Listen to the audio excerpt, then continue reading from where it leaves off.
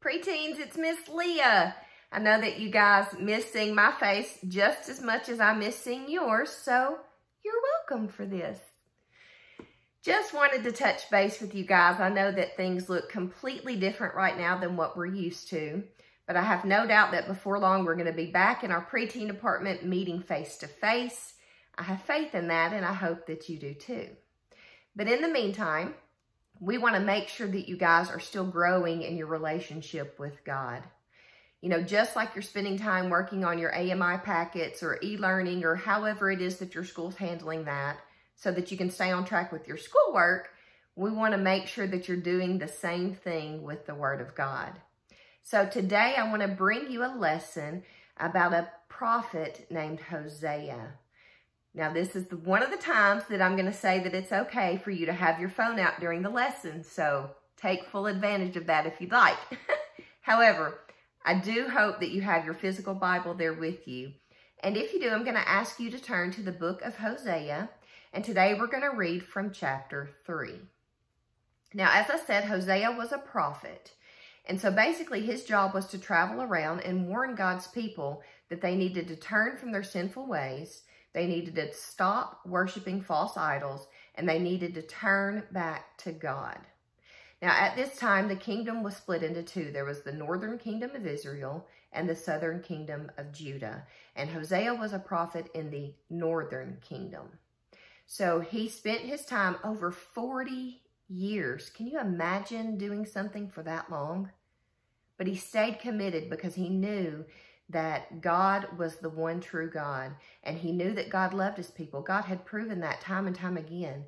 He had freed them from bondage in Egypt. He had watched over them while they wandered the desert. He had provided manna for them to eat. He had sent Moses, and Moses parted the Red Sea to save them from their enemies. But despite God doing all of these miraculous things, for some reason the Israelites just couldn't get it right. They would all slowly but surely turn their backs on God and turn back to the ways of the world. So Hosea spent his time trying to get through to them and get them to turn back to God. So God decided to use Hosea in a very unconventional way because, you know, a lot of times God does that. He allows his people to go through these crazy circumstances, but he does that all for his glory because he knows that people are going to look back on that and say, you know, there's no way that could have happened. There's no way that would have been possible if it wasn't for the love of God, if it wasn't for his power. So God tells Hosea, look, there's this woman, and I want you to marry her.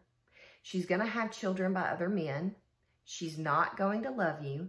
She's not going to be faithful to you. But I want you to take her and marry her and love her anyway. Love her like I love the Israelites. So Hosea did just that. He found this woman named Gomer, and he married her. And just like God had told him, she didn't love him. She wasn't faithful to him.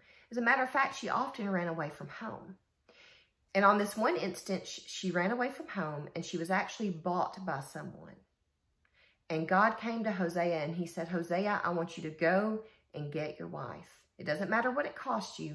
Go and get her and bring her home to you. And Hosea did that. So if you will, look with me in the book of Hosea, chapter 3, and I'm going to read verse 1. It says, the Lord said to me, go show your love to your wife again, though she is loved by another man and an adulteress. Love her as the Lord loves the Israelites, though they turn to other gods and love the sacred raisin cakes. So you see, God used Hosea. He put his love in Hosea's heart so that Hosea could love Gomer, a woman who did not love him, a woman who was not faithful to him. But Hosea loved her despite all of that, just like God loves us despite everything that we do, just like God loved the Israelites despite everything they did. I hope you know that, guys. I hope you know that God loves you. It doesn't matter what you've done. It doesn't matter where you've been. It doesn't matter if you and your siblings got into an argument yesterday and drove your mom insane. It doesn't matter if you've cheated on a test before. It doesn't matter if you've spoken badly about someone before. Those are all sins, and God is not happy with our sins, and he wants us to repent of those and turn back to him. But God still loves us regardless of those sins. I hope that you guys are enjoying your time off. I hope that you stay tuned because we are going to have more lessons coming up. And I hope you know that I love you and that God loves you. See you guys soon.